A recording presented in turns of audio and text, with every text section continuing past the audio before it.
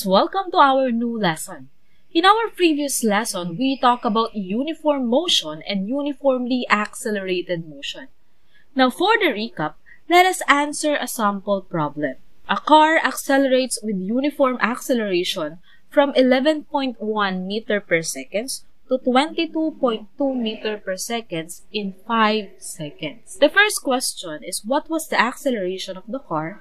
And the second one is how far did it travel during the acceleration? First, we're going to answer what was the acceleration of the car.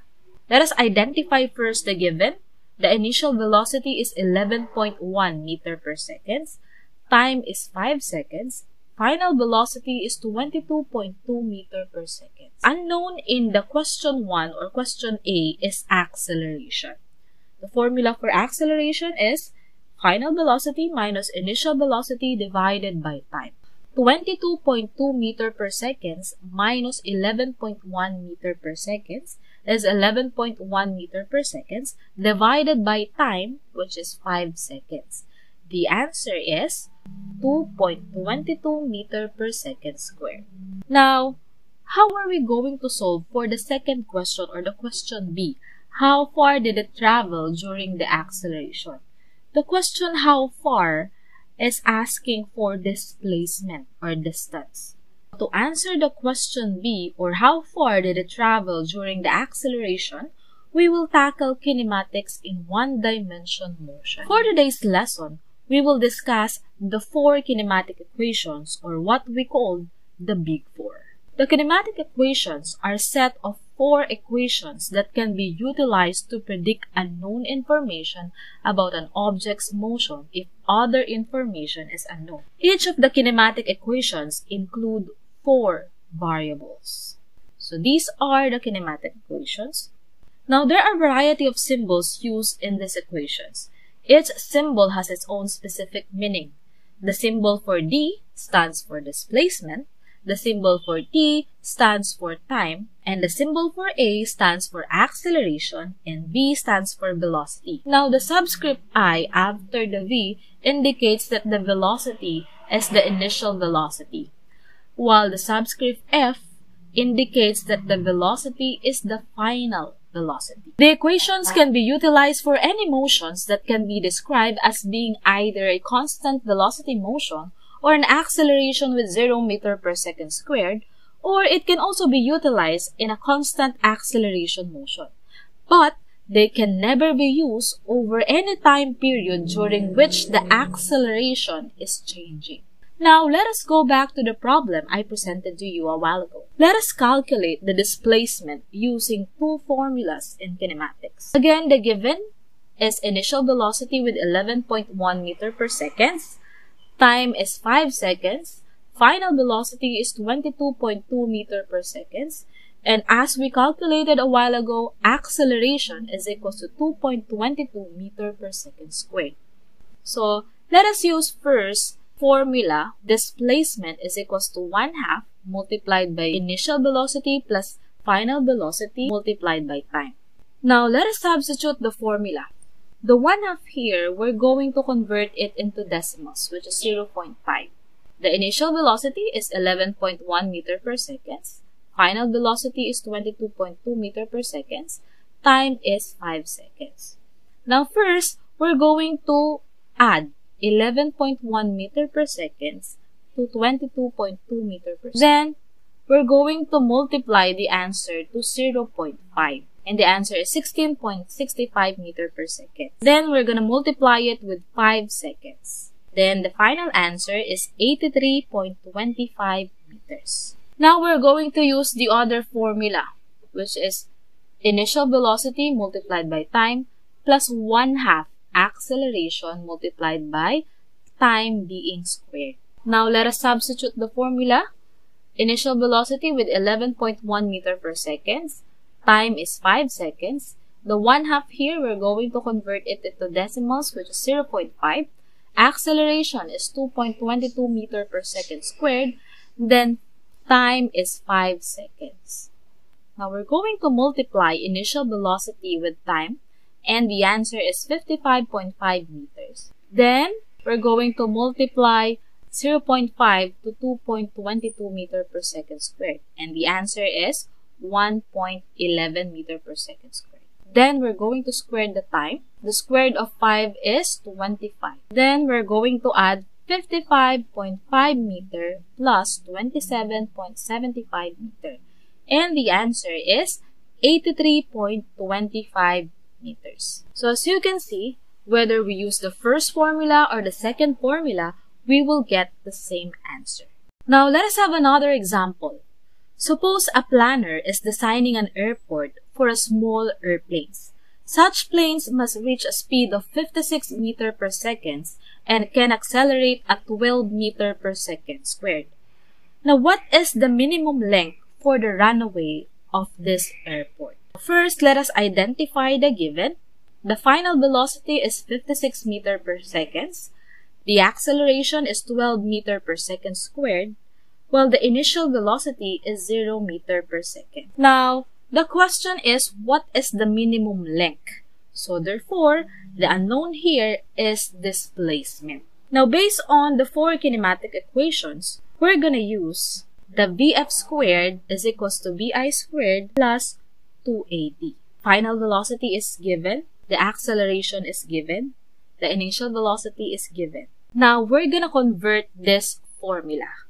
But since initial velocity is 0, we're not going to write initial velocity here. But instead, we're gonna write Vf squared is equals to 2AD. Now, to get the formula for displacement, we have to divide both sides by 2A or 2 acceleration. And we have the formula for displacement. So we have Vf squared divided by 2A. Now we can proceed to our solution. Vf squared, which is 56 Vm squared, the answer is 3,136. And 2 multiplied by 12 is 24 meter per second squared. Now, 3,136 divided by 24 is 130.67 meter. Now, let us have another example. How long does it take a car to travel 30 meter if it accelerates from rest at a rate of 2 meter per second squared? Now, based on four kinematic equations, what do you think is the formula we're going to use? So, to find out, let us identify first the given. We have distance with 30 meters, acceleration with 2 meter per second squared. The initial velocity is 0 meter per second. Now, we have here displacement and acceleration. So, based on four kinematic equations, we will get what? We will have displacement is equals to initial velocity plus time plus 1/2 AT squared. Now, but since initial velocity is 0, we will cancel that out. So, the remaining formula is 1/2 AT squared. Now, to get the formula for time, we need to do cross multiplication first for the 1/2. So, we will get 2D is equals to AT squared. Now, to get the formula for time, we need to divide both sides by acceleration. So, we now have P squared is equal to 2D divided by acceleration. Now, we are looking for time, not P squared. Now, to cancel the squared, we need to do square root. We need to square root the both sides. So, the final formula is T is equal to the square root of 2D divided by acceleration.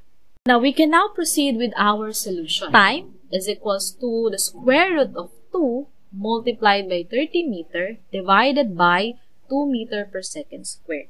So, 2 multiplied by 30 is 60 divided by 2 meter per second squared is 30 seconds squared. And the square root of 30 is 5.48 seconds. Suppose we plot the velocity versus time graph of an object undergoing uniformly accelerated motion. If the object has a uniform acceleration of 5 meter per second squared and started from rest, then each succeeding second, the velocity will increase by 5 meter per second. The slope of the line is the acceleration. Now, if you take any segment of this line and determine the average y and average x, you will get 5 meter per second squared, which we know to be the constant acceleration of this object. We know from geometry that the area of a triangle is calculated by multiplying 1/2 of the base times the height. The area under the curve is the area of the triangle. Now let us compute first the area of a triangle. So we have here 1/2 multiplied by base times height. 1/2 here, we will convert it into decimals, which is 0.5.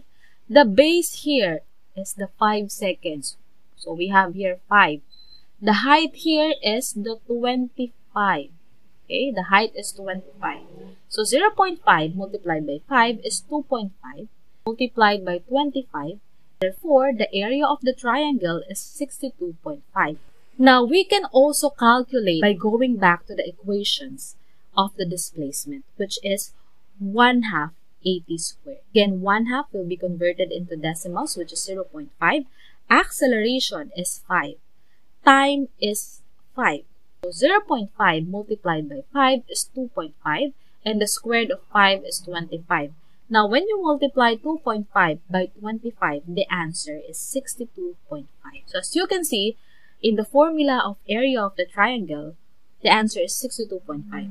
In the formula of one of the kinematic equations, the answer is 62.5. It is not coincidental that this number is the same as the area of the triangle. In fact, the area underneath the curve in a velocity versus time graph is always equal to the displacement that occurs during that time interval. Now, again, this computation is only applicable if the initial velocity is 0.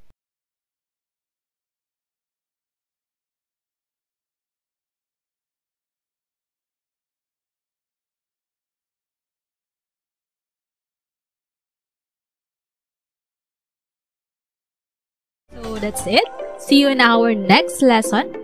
And if you are new to my channel, please don't forget to hit the subscribe button and hit the bell notification so that you will be notified for more videos like this.